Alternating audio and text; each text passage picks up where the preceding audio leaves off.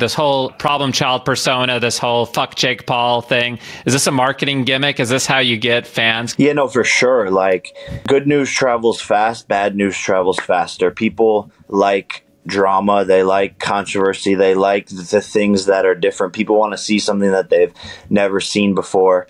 To cut right to the top in news, in gossip, in drama, it's like ruffle feathers. I'm my own boy.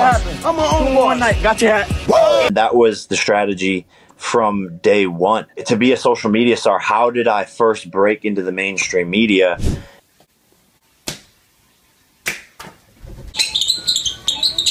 I had all of these ideas, and it was ruffling feathers. And I can play that character and be the bad guy and be the villain, and that's kind of how people have painted me. And then I embraced it, and it was like, okay, cool. This is where we're gonna go with this.